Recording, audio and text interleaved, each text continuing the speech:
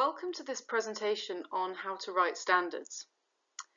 These slides were developed by editors at the ISO Central Secretariat, and we hope it provides a good overview of how to draft a standard correctly and gives you some ideas on the rules that you have to follow when drafting standards. If you have any questions about the content after you've watched it, you can contact your editorial program manager for your committee. If you're not sure who that is, you can easily find this information on iso.org if you search for that committee. As far as possible, we've taken all the examples from the RICE model, which is a fictitious standard, and I will mention that a bit more in just a few minutes.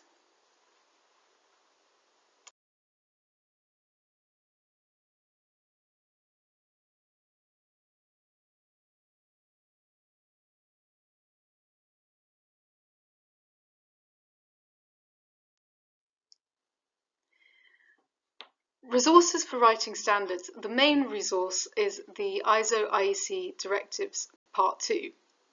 This is where you'll find all the drafting and editorial rules for ISO deliverables as well as IEC documents.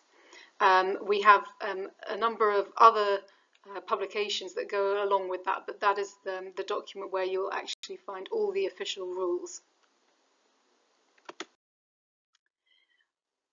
You'll find the ISO IEC Directives Part 2 on the ISO website. So again, that's iso.org. And then if you see this page here under the tag taking part, if you go to the bottom of the page, you'll see a link there which is to the Directives Part 2, and that will open up the directives for you.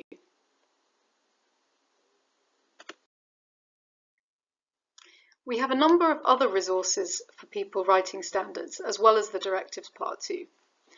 If you visit iso.org and you go again to the Taking Part tab, and then you go to Resources, you'll find a page called Drafting Standards. Here you'll find a brochure called How to Write Standards. As it says, this gives tips for standards writers. For example, how to structure your document correctly, and what you can and cannot put into certain clauses or elements of a standard. We also have the RICE model. The RICE model is a fictitious standard about rice. It shows as many as possible examples that you might find in a real standard. For example, how to reference bibliographical references in the text, how to put in a proper table, what an acceptable figure would look like, some examples of annexes. And we also have an amendment to that RICE model standard so that you can see how an amendment should be drafted.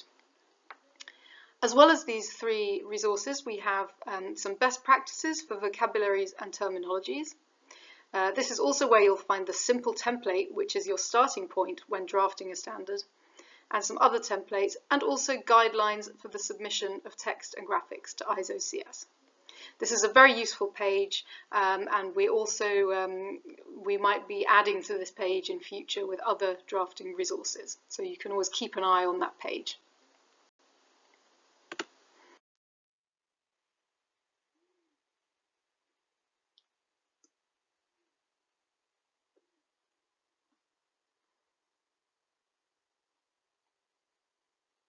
The simple template is an example document which has some generic information already inserted so that you can then fill in the gaps.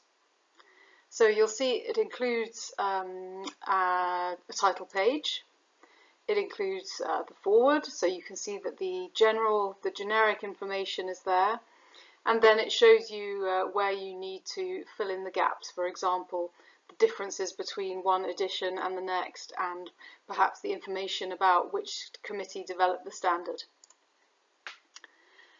Then it carries on to the body of the document, so you have the scope, and then for the normative references and the terms and definitions, you'll find that the generic text is already there, so you then only have to fill in the parts that are specific to your document. The template also includes an annex, which shows you how an annex might be drafted. And within that annex, we have a figure, So you can see how the figure title and the key are drafted in respect to the figure. And also, of course, we include a table, so you can easily see how to construct a table. So the template has a number of styles, and it's very useful for you to have these styles already made, if you like, in your document. That will save you a lot of time and effort because you will have auto numbering and things like that to help you with your drafting.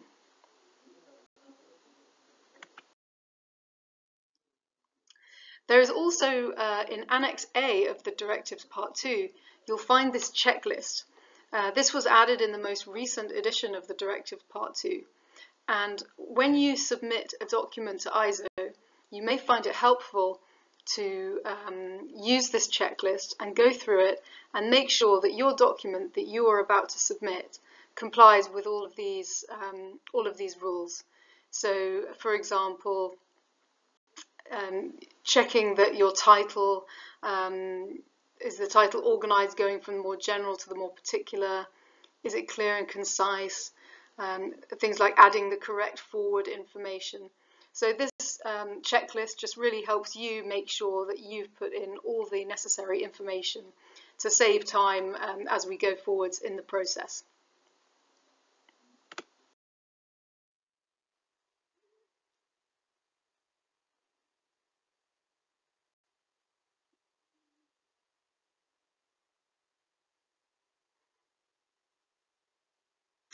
We'll be talking a little bit about ISO language. So first of all, we'll talk a bit about plain language. It's very important that standards are written in a way that is easy to understand. So we'll go into a bit more detail about that.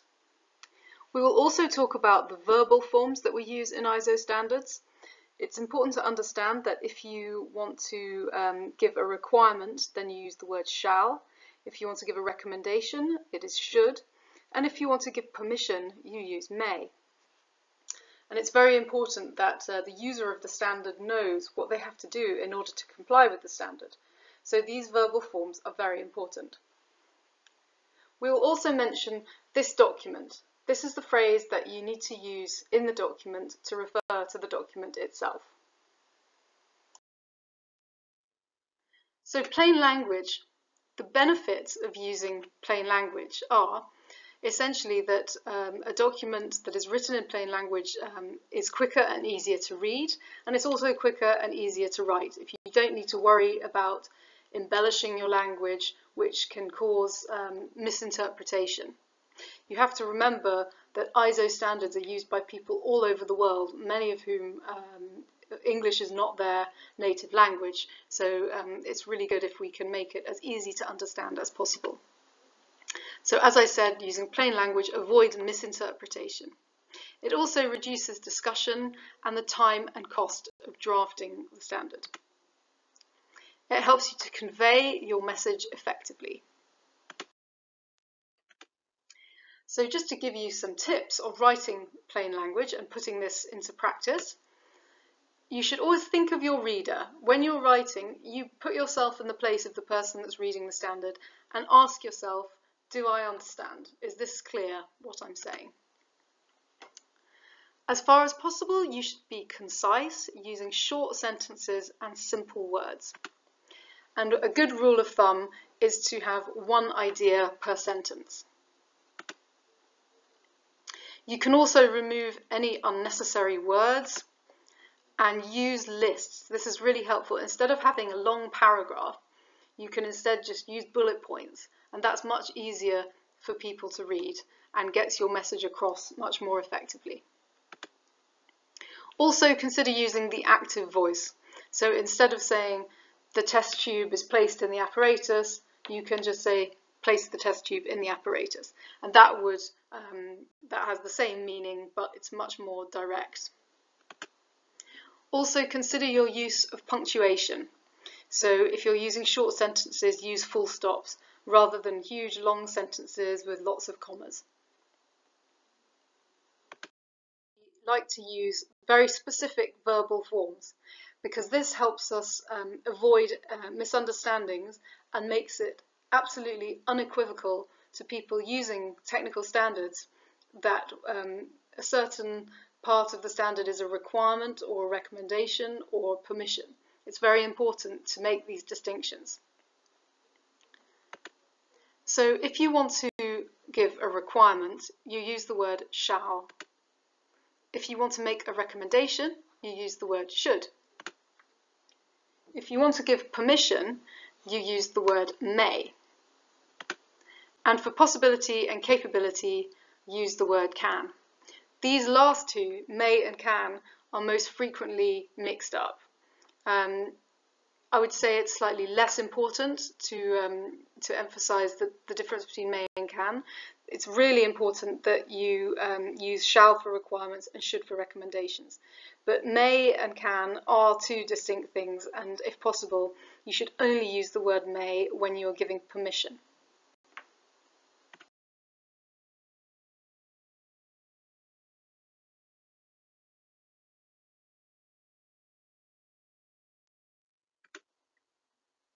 So be clear about what is a requirement and what is a recommendation or another type of statement.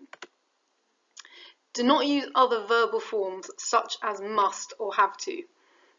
We find that this is quite ambiguous, and if you use must, the reader of the standard isn't sure whether they have to apply that requirement to a standard or whether it's just a recommendation. So it's very important not to use must or have to. Then we have the use of this document. For an individual document, the form this document should be used throughout. So if you look at the introduction in this example, it says, this document was developed in response to worldwide demand for minimum specifications for rice. So when we refer to this document, we know that it is always referring to the document that we are using at this time. So all documents now have this fixed structure. We start with the scope. The scope is always clause 1. Then we have the normative references, which are clause 2, and terms and definitions in clause 3. And this structure applies even if you have no normative references and even if you have no terms and definitions. And I will show you some examples of such cases in just a moment.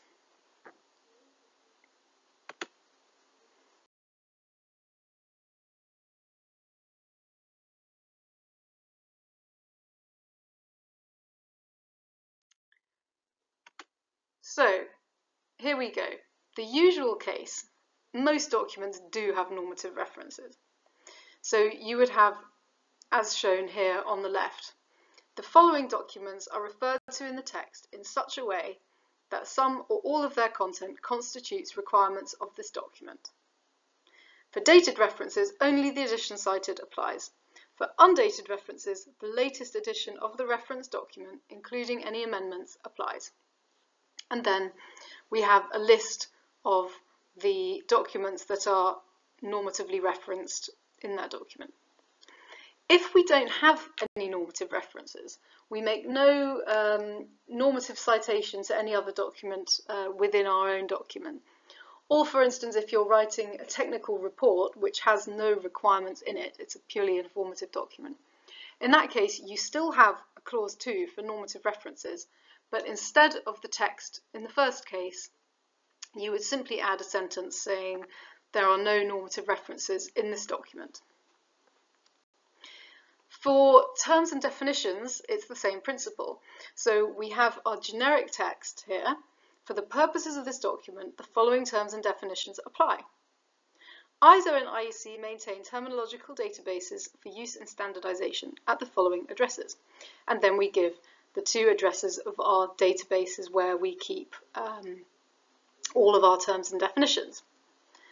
But in cases where you have no terms and definitions to list, you replace the first bit of the generic text with no terms and definitions are listed in this document. But then you would still always keep this generic text about our terminological databases.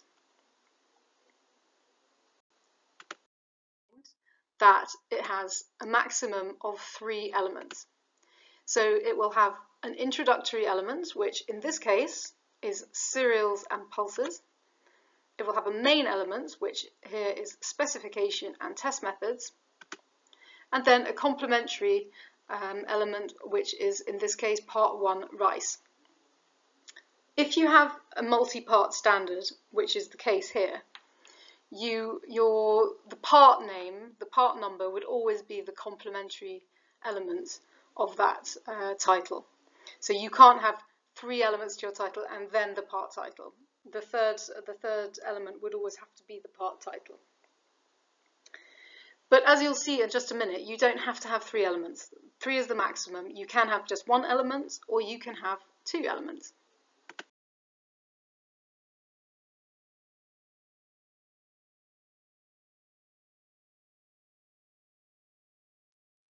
So here we have some examples. So the first example is ISO 26000, Guidance on Social Responsibility. So that is just 1 element in the title because it's very clear what is contained in that document. We know that it's a guidance document and we know that it's about social responsibility. The second example is a 2-element title, so that's ISO 9001, which you all may know, Quality Management Systems Requirements. So here we have,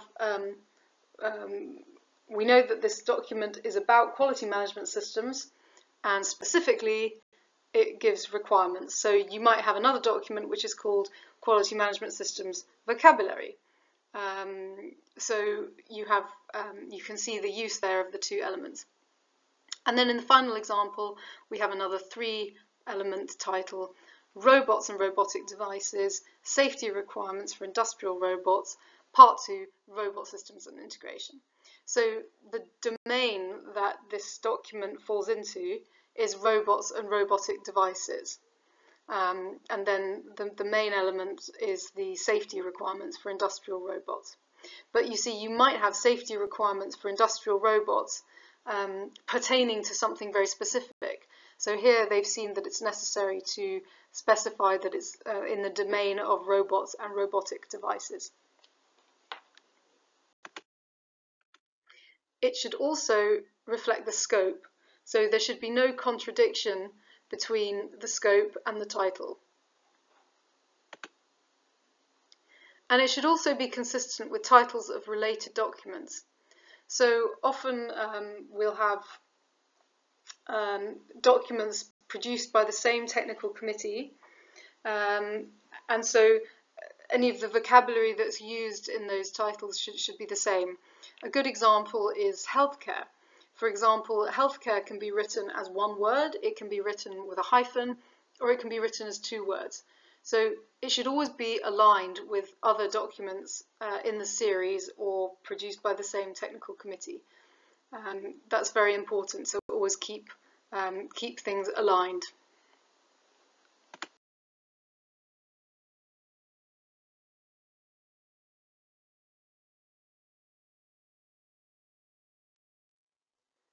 The table of contents is something that you actually really don't have to worry about.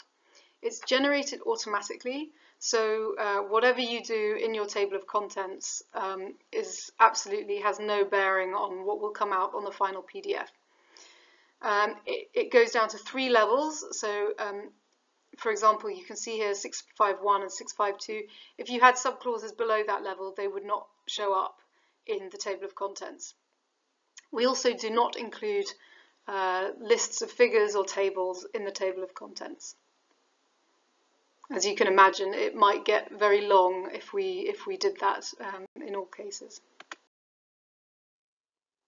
This brings us to the foreword. The foreword is present in all ISO documents, and it gives general information about the drafting of the standard, the rules that it complies with, and it gives some information about technical barriers to trade and conformity assessment at this link here at the bottom. Now all of this section is generic, So we will always add that if you have not included it. Then the part at the end is the specific part, and this is where the technical committee should really add this information into the document before submitting it to ISO Central Secretariat. So this gives the revision information, so you can see who prepared the document. If it revises a previous edition of that document, this is where that information would be given. And we also mention here that if there's a multi-part standard, that we say that the list of all the parts in that series can be found on the ISO website. In the past, we used to actually give a list of the other parts, but obviously that can go out of date quite soon. So it's better to just say that there's a list of parts, and then people can go and visit the website and find out what those other parts are. So those are the only things that need to be mentioned. If you have patents in your document, if there is mention of patents, that information should go in the introduction. And if you have any questions about that, you should really direct them to your technical program manager for your committee.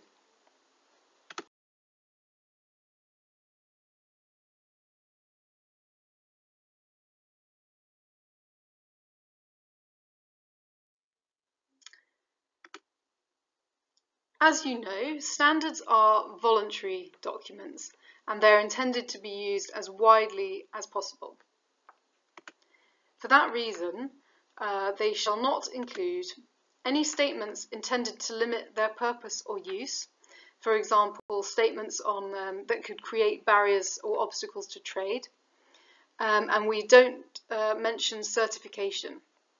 We don't say in our standards that something must be certified, because this goes against the principles of conformity assessment, and we'll mention that again a bit later on. Also, contractual requirements. We can't mention contractual requirements in an ISO standard, as these are voluntary documents. And we cannot include any legal, regulatory or statutory requirements.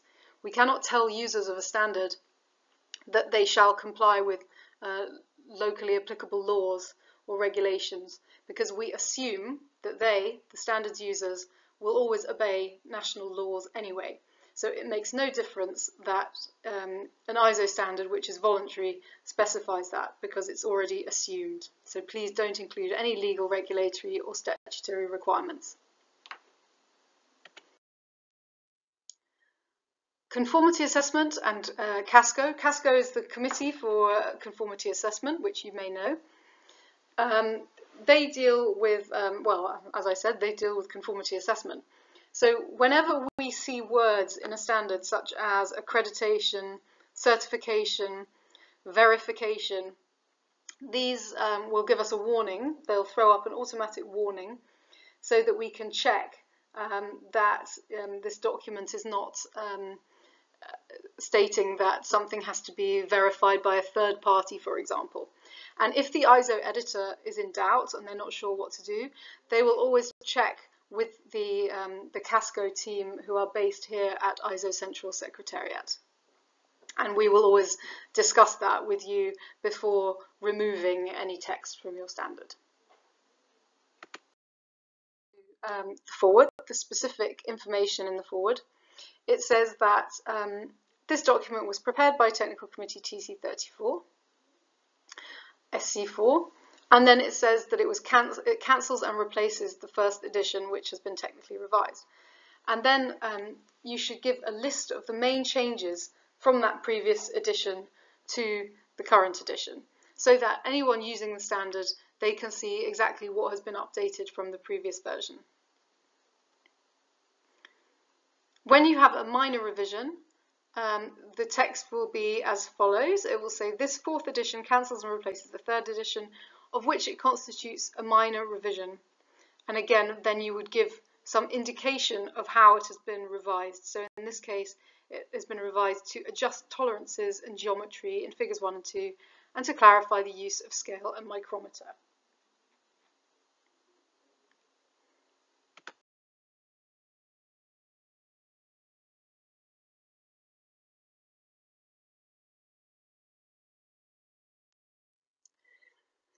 The introduction is not a mandatory part of a standard, but we do recommend that you include an introduction because it can be very useful for anyone who is using your standard. So the intention of the introduction is to give background information. So as you can see from this example from the RICE model, it says, this document was developed in response to worldwide demand for minimum specifications for rice traded internationally. So it's giving a reason why the standard was developed, a reason for its existence, if you like. So as I said, the introduction is optional, but it is encouraged. It gives background information or commentary, and it should always be concise. So there are many cases where we see introductions that go on for several pages, and this probably is not that useful. We always say to keep it as concise as possible. And it should not overlap with the scope. So it shouldn't be saying what you would expect to find in the scope, and likewise the scope shouldn't give a load of background information. You should create an introduction for that purpose.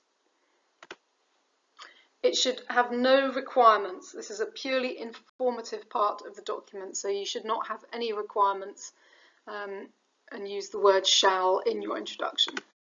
Important part of the standard. As I said before, the scope is one of the mandatory elements, and it's always clause 1. This is where you show your user what the standard does effectively and to what it's applicable. So in this example, it says, this document specifies minimum requirements and test methods for rice. So the user knows straight away what this document is for. Then it goes on to say it is applicable to husked rice, husked parboiled rice, etc. And it is not applicable to cooked rice products. So the user of this standard has a very good idea straight away from these 3 short sentences what the standard is used for and whether it is or is not applicable to their needs.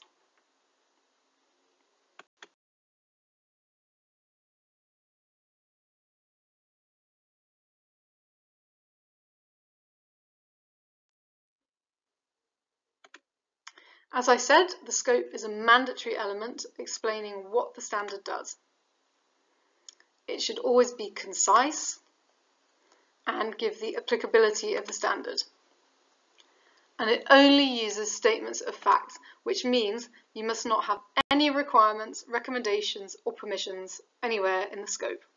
If you do, the editor will find that and will come back to you and suggest a way to reword it so that you only have statements of fact.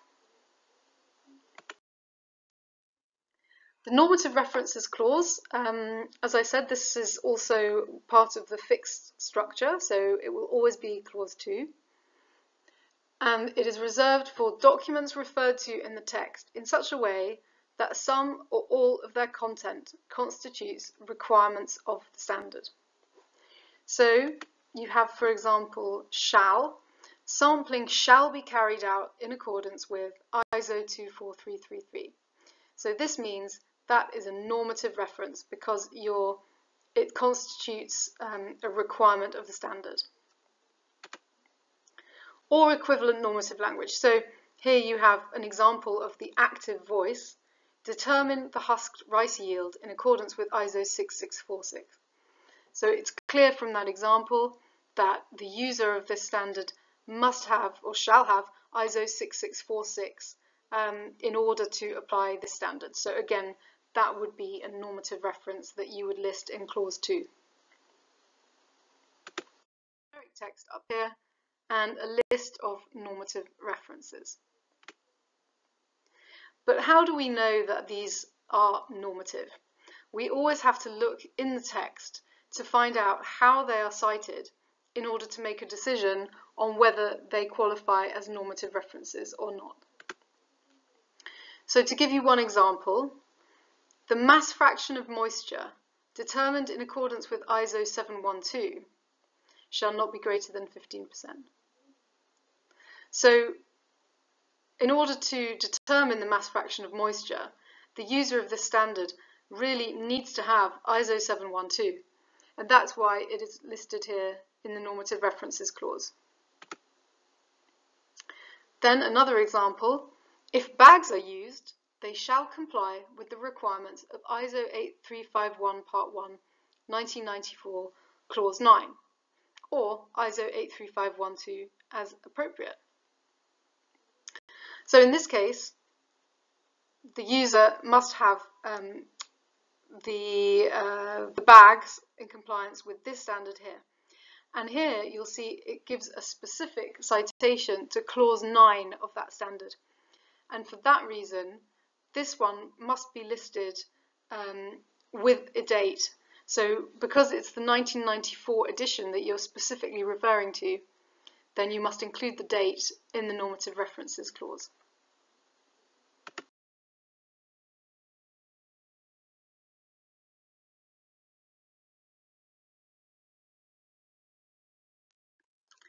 So to recap, clause 2 is always for normative references.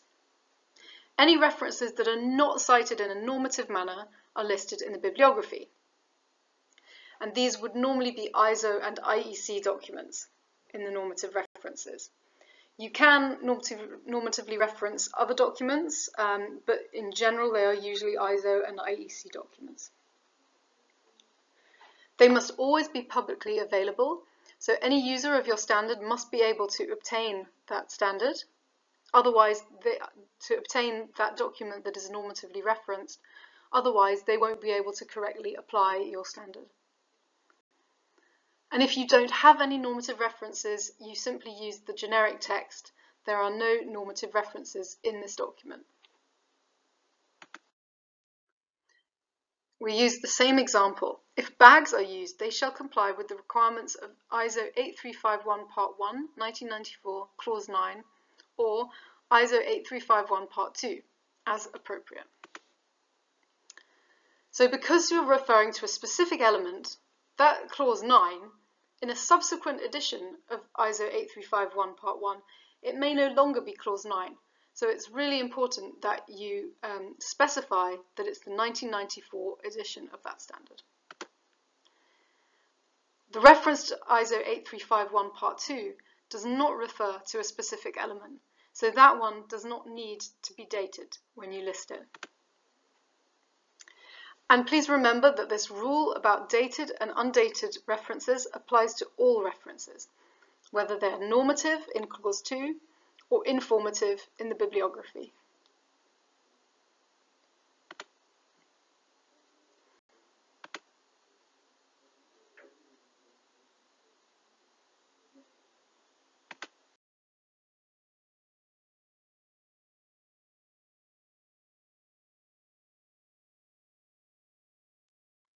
This is an example of a bibliography.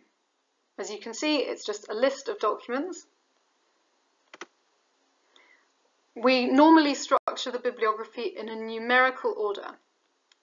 So you would start with the ISO standards and put those in numerical order. Then you would put IEC standards, also in numerical order. And then you would, if you have any, you would use then regional standards or national standards after those. So if you, for example, had an ANSI standard or a BSI standard, that would come after any ISO or IEC standards and after any CEN standards, for example. And then following those, you would add any literature references that you have. So, for example, journals or conferences. You can find guidelines for bibliographic references, so how to reference them in the text. You can find that in ISO 690. But you should always avoid listing too many references.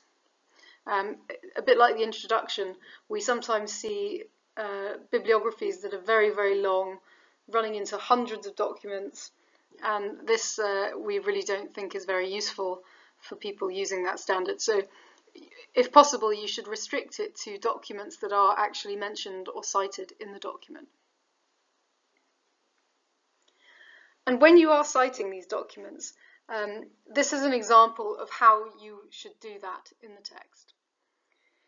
So if you want to refer to reference 12, well, first of all, you can always refer to ISO and IEC documents just by their names or by their numbers, because they will be hyperlinked in the text. But for other documents, you should refer to them by their reference number in the bibliography. So here you see, for details on the determination of protein content using the Kjeldahl method, see reference 12 in the bibliography. For details concerning the use of the DOMAS method, see references 10 and 16. Then the user can just click on those and they will get taken straight to those documents in the bibliography. And because these are given as part of a sentence, they are given in this way on the line, whereas in this example just below, it says, calculate the crude protein content by multiplying the value of the nitrogen content by the conversion factor specified in ISO 20483 that is adapted to the type of cereals or pulses and to their use. So here the reference isn't really given as part of the sentence, so you would put it as a superscript in the place where it's applicable.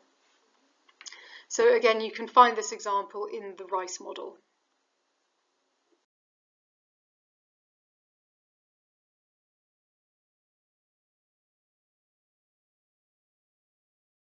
Here is an example of a terminological entry in an ISO standard.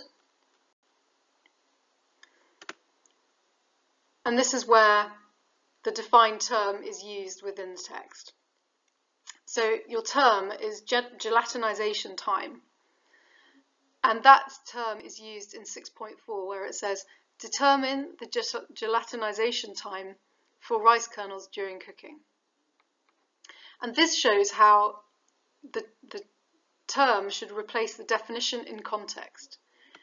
So in this example, if I did not define the term gelatinization time, I could instead just write it the way it's defined. So I could say, determine the time necessary for 90% of the kernels to pass from their natural state to the gel state. So that is the definition of gelatinization time. So I hope that gives a good example of how a definition replaces a term in context. You should be able to replace the term by the definition, and it should still make sense.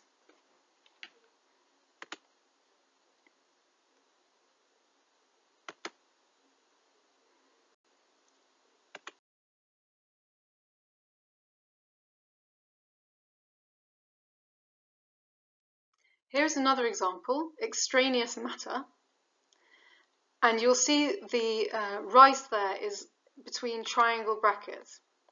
So if there is more than one meaning for a term, you use separate entries with triangle brackets to show the domain with which that is used. So if you had extraneous matter pertaining to something else, something other than rice that was also defined, you would then use triangle brackets to show the different meanings of extraneous matter. So without exception, clause 3 is always for terms and definitions. And they should be classified according to a hierarchy of concepts, if possible. This means that you would start with more general terms and you would group together terms that are related to each other. We really try to avoid listing terms in alphabetical order. The main reason is because when you translate a document from English into another language, the terms and definitions must always have the same number. They must always be the same designation. So your list of terms and definitions in another language would actually be in a completely random order. So if you class them in a hierarchy of concepts, then at least they're related to each other because their meaning is the same, regardless of what language you're in. So you should define terms that are necessary for the understanding of the document. So that means do not define terms that are self-explanatory or things that you would just find in a regular dictionary. And you can find best practices for vocabularies and terminologies on the drafting page that I showed you earlier. They replace the term in context, so do not include any article such as a, an, any, or all. And also they do not have any punctuation because they are just definitions. You should also avoid circular definitions. So if we are defining extraneous matter, a circular definition would be matter that is extraneous. So while it kind of defines the term, it doesn't help the user at all. It doesn't give any meaning. It does not really define the term. And you should also avoid equations, figures, and tables within a terminological entry. And remember that definitions cannot contain requirements, recommendations, or permissions. If you're using a note to entry after your definition, you can give requirements, recommendations, or permissions that pertain to the use of that term. But the definition itself should not contain any requirements, recommendations, or permissions.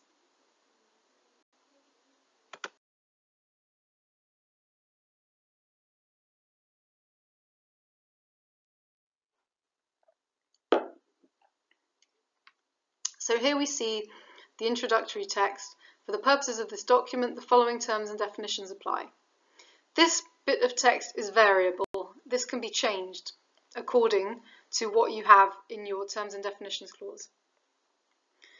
The box below it, is not variable that you have in all cases. When it comes to the introductory text for terms and definitions, you have a number of options. I'm sorry that this slide looks quite full, but it does actually give a lot of useful information. So, if you do have terms and definitions in your document, you would say, for the purposes of this document, the following terms and definitions apply. Or, if you want to refer to terms and definitions in another document, you would say, the terms and definitions given in ISO 17301 Part 1 apply. And remember that, in this case, that would make ISO 17301 Part 1 a normative reference because the user of the standard needs to have it in order to know the terms and definitions that apply to this document. Or if you have terms and definitions and you want to refer to terms and definitions in another document, you'd use the third option, the terms and definitions given in ISO 17301 Part 1 and the following apply. If you have no terms and definitions, you would use the sentence, no terms and definitions are given in this document. But then in all cases, you follow it with the generic text showing that ISO and IEC maintain terminological databases for use in standardization, and then you give the addresses of the OBP and the Electropedia. In your document, if there are very few abbreviated terms, and there are no terms and definitions listed, you can simply give the abbreviation in the text. This is the easiest way to do it. So in this first example, this document specifies a method for calibrating the magnification of images generated by a scanning electron microscope, SEM. So that's the first place that the SEM is mentioned in the text. So that's the appropriate place to give the abbreviation. If you do have abbreviated terms in your standard and they are related to terms that are defined in clause 3, then you can do it, for example, like here, where it says HDK, and that is the abbreviation for a heat damaged kernel. If it's the case that you always refer to it as an HDK rather than using the full term heat damaged kernel, then it's perfectly acceptable to actually define the abbreviation first, if that is the way that it is always consistently referred to.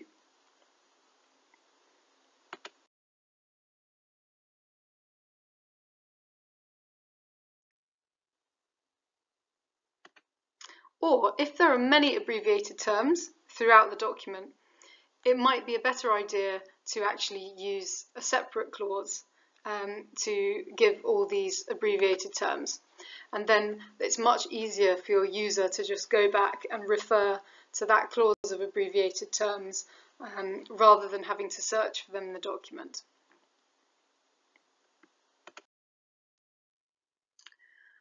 I briefly mentioned the online browsing platform before, but this is a repository of terms and definitions published in ISO standards.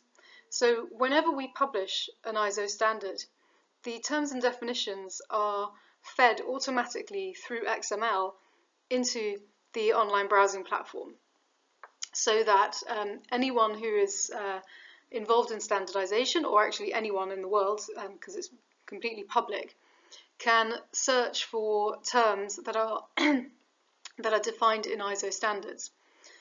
This prevents us having lots of different definitions for the same thing. So people can search to find if something has already been defined and to see if they find an appropriate definition for a term, and then they can just use that instead of redefining something and reinventing the wheel over and over again. And it contains not just terms and definitions, it contains the front sections of ISO standards. So if you click on an ISO standard, for example, ISO 17301 Part 1, you will then have access to its table of contents, the foreword, the introduction, the scope, the normative references, the terms and definitions, and the bibliography. But all of the normative text in between those sections will not be visible unless you subscribe or you buy that standard. And you can search a number of ways. You can search either by the standard number, or you can search terms and definitions, and also graphical symbols and country codes. And there are various filters that you can use. For example, you can search in different languages, you can search for documents published by a particular committee or published in a particular year, for example.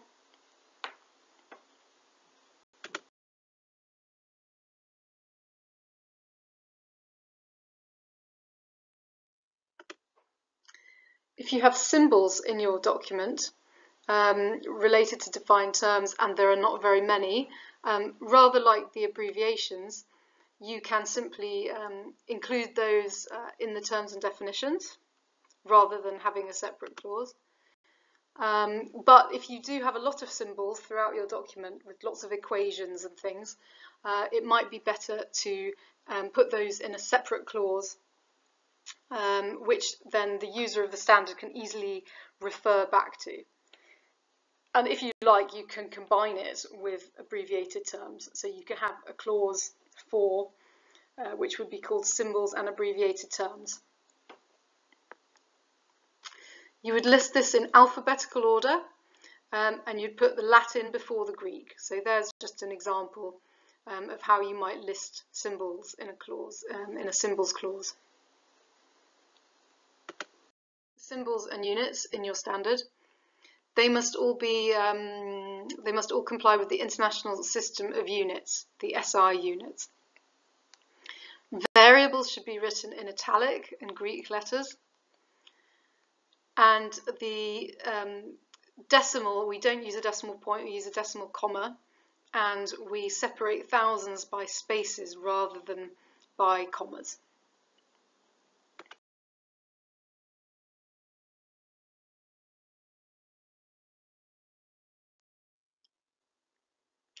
If your standard contains annexes, I'll give you a little bit of information how to use annexes.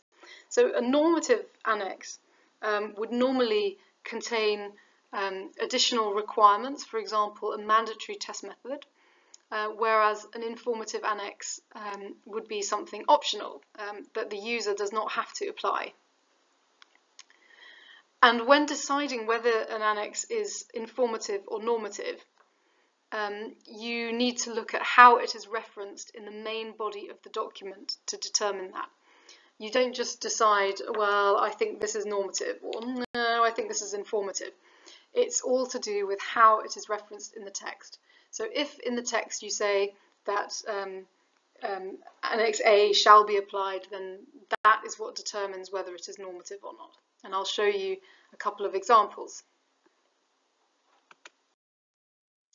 So here we see in subclause 422 The defect tolerance for the categories considered and determined in accordance with the method given in Annex A shall not exceed the limits given in Table 1. So the user of the standard needs to determine the defect tolerance in accordance with Annex A. So Annex A is definitely normative.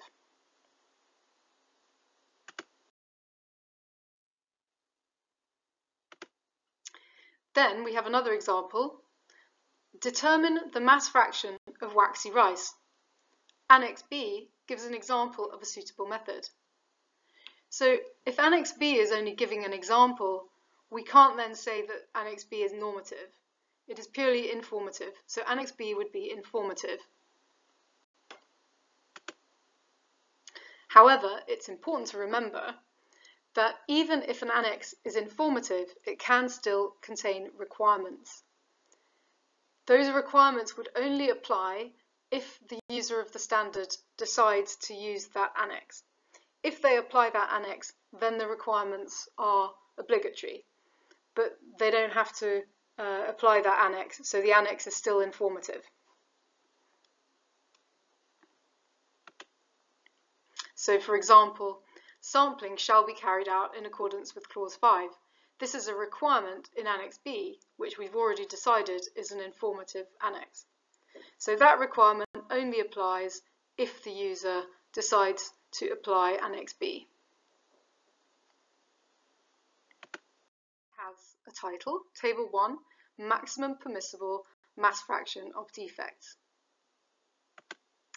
It has a header row, so defect and then maximum permissible mass fraction of defects. It has a body, that's where all your information is given that you want to give in that table. And then this particular one has a footer row. So in the footer row you have a requirement. You may not always have a requirement in a table. Then you have notes, and then you have footnotes. The difference between notes and footnotes is that notes apply to the whole table and they are informative, whereas footnotes are they pertain to something specific in the table, and you can include requirements in a footnote. So for example, if we look at footnote C, so here we've got footnote C, and that says the maximum permissible mass fraction of defects shall be determined with respect to the mass fraction obtained after milling. So that footnote does contain a requirement.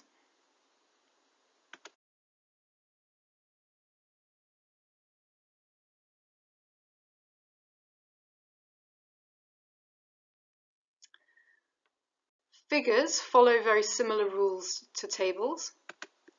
So here we have the figure, we have a key, we've got some units that are used in that figure, we have a little requirement there. Again, like the table, you probably won't have a requirement in a figure, but this is just to show that you can if you want to. There's a figure note and some figure footnotes, and they follow the same rules as for tables. So the note would apply to the whole figure, whereas the footnotes apply to a specific element within the figure. And you also have a figure title. All figures must have a title. We have figure C2, so the figure title is at the bottom, below the entirety of the figure, and then we have 3 subfigures, each with their own figure subtitle.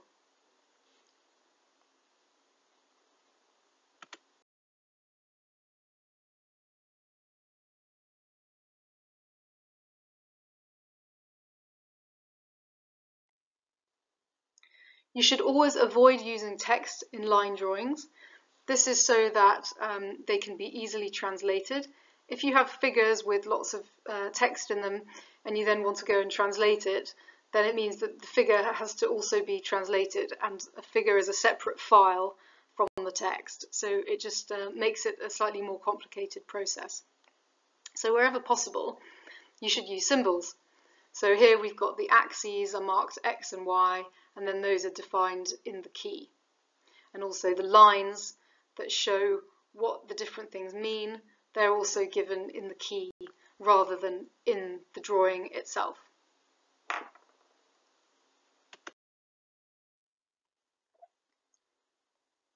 The exception to the language rule is, of course, flowcharts, because they have to contain text.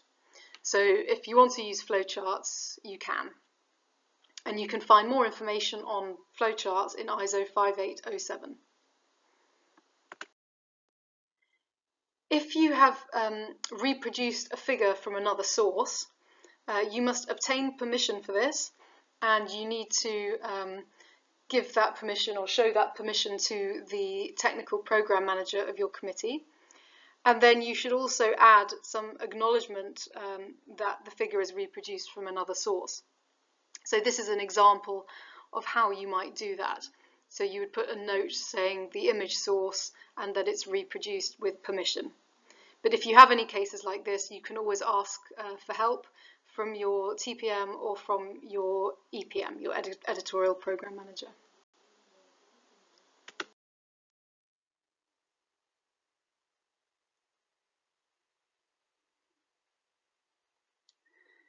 So I just want to give you a few examples of best practice when it comes to drafting figures. First of all, you should be clear and concise, so avoid cluttering up your figures with lots of small details that aren't necessary. Also, try to be consistent. We see many documents where there are several figures in the document and they look different. They've obviously been drawn in different places or taken from different sources. And it's much better if you can try and make all your figures look similar and be aligned in terms of how they're drawn. Please send your figures to ISO CS as soon as possible, separately from the draft. And all the figures should be in revisable format. And if that is something you're not sure about, you can always consult the guidelines for submission of text and graphics, which is on the drafting page that I showed you earlier. The reason we like to have revisable files is so that we can edit them easily without having to send them back to the committee for correction.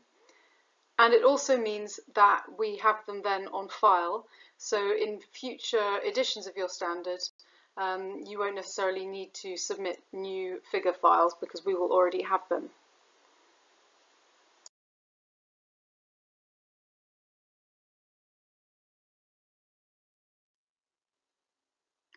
Graphical symbols, these are some examples of some ISO graphical symbols. It's very important that if you include graphical symbols in your documents, you need to check that you have done this. So if you need a graphical symbol, you can search for graphical symbols on the online browsing platform. And if you need to create a new graphical symbol, you need to register that, and you need to contact ISO TC 145, which is responsible for the coordination and registration of graphical symbols. Some instructions for this are available on ISO Connect, but if you have any questions, you should contact your TPM. The text of an ISO standard is divided into clauses, subclauses, and paragraphs. And you should always have at least 2 subclauses at the same level. So if you look at this example here, we have clause 4, and then under clause 4 we have subclauses 4.1, 4.2 and 4.3. And then under 4.3 we have further subclauses 4.3.1 and 4.3.2. And you'll see that 4.1, 4.2 and 4.3 all have a title. So if you have a title of a subclause, you must also have titles for any other subclauses at the same level. Alternatively, you can have subclauses without a title, but if you have them without a title, again, any other subclauses at the same level must also not have a title. So this example here shows the 2 ways of doing your subclauses with or without a title.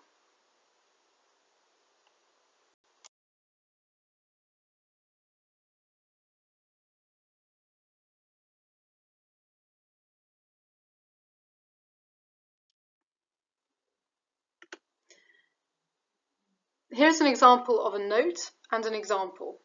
So the note says, lower mass fractions of moisture are sometimes needed for certain destinations, depending on the climate, duration of transport and storage.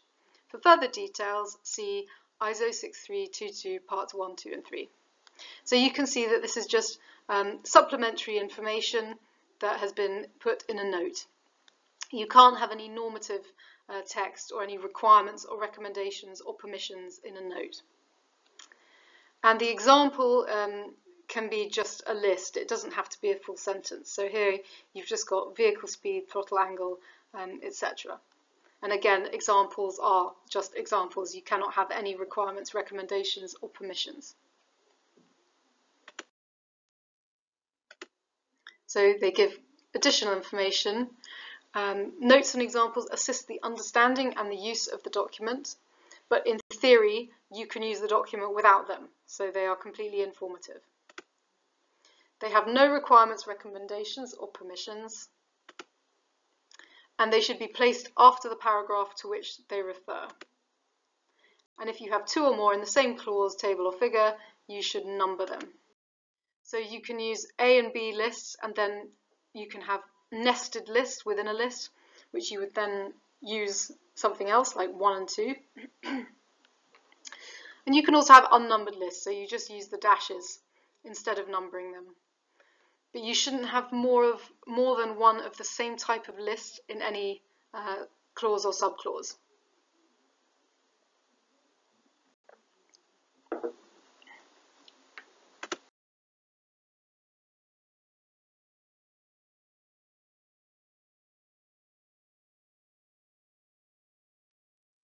So as I mentioned earlier, in Annex A of the Directives Part 2, you'll find this very useful checklist. So you can see on there whether you've done everything correctly before you submit your document to ISO CS.